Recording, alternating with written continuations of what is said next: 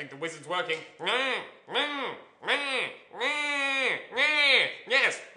Yes. Now I have all the brains in the world. Computers, technology. Iced tea. Delicious. It's very delicious on iced tea day. Now, let me use my brain. Now, what else happened on this day in other news? Oh! Benjamin Franklin flew his kite in a lightning storm and conducted electricity for the first time in 1752 on this day. So, in honor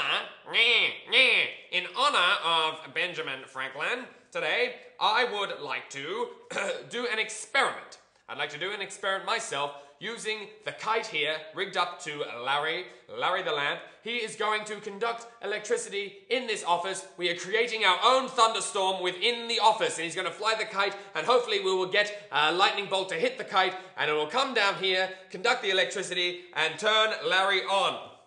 So, everybody, lights please. Beautiful. Now, let me tell you a thing or two about Benjamin Franklin.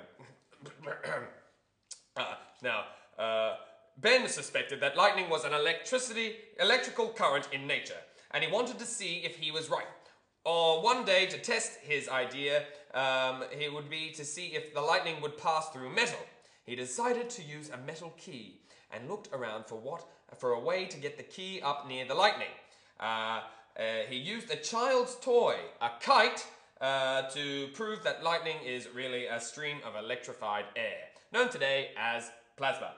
His famous stormy kite flight in June of 1752 led him to develop many of the terms that we still use today when we talk about electricity. Battery, conductor, condenser, charge, discharge, uncharged, negative, minus, plus, electric shock, and electrician.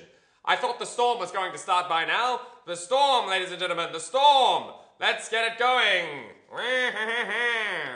Here we go. Oh, yes, it's working, Larry. It's working. Let there be light. Let the storm occur. Aha! Aha! It worked, ladies and gentlemen. It works. The lightning is hitting the kite, and we have light. We have light. Let there be light, Larry.